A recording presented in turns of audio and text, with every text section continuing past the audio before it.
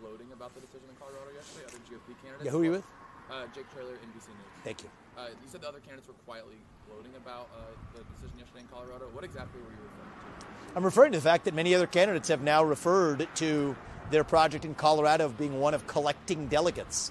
Well, I think there's something deeper at issue here. I think the right answer should be to say that we don't tolerate this form of election interference in the GOP primary. And the easiest way to solve that problem, to nullify the effect of that election interference, is for no GOP candidates to participate in a primary that's rigged. I think other candidates have refused to make that same commitment as me. And I think it reveals that this may be part of their plan, which I don't think is actually what most of the Republican voters want. We don't want a rigged primary. We want one where the people who elect the government leaders are the ones who actually get to choose who leads the government. No other candidates have followed suit on what you said. Are you surprised by that? Do you expect them to? I would expect them to. I would hope they do. But I would be deeply disappointed if they don't. I think this is about something bigger than just this election. This is about basic principles in this country. We, the people, are the ones who choose our U.S. president. That's the way it works in the United States.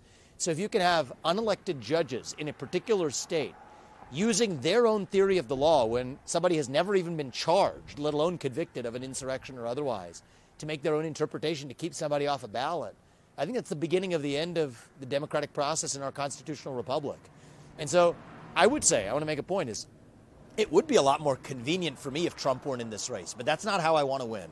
And any other Republican that's trying to win that way should be ashamed of themselves, and I think has actually revealed themselves to be something other than what they claim to be, which is a true patriot who stands for our constitutional principles. If Iowa or New Hampshire somehow took Trump off the ballot, would you withdraw from the caucus here or the primary? Iowa and New Hampshire are not going to do it because we're actually here and responsive to the people, and I think that the answer is I'm not responding to scenarios that don't exist right now. We see a case that came down from Colorado. It was dead wrong. And the answer is we have to stand for what's right. California is now saying the same thing. I posted that is actually their lieutenant governor is instructing their secretary of state to look into it. I posted the same thing earlier today. The same principle applies there as well.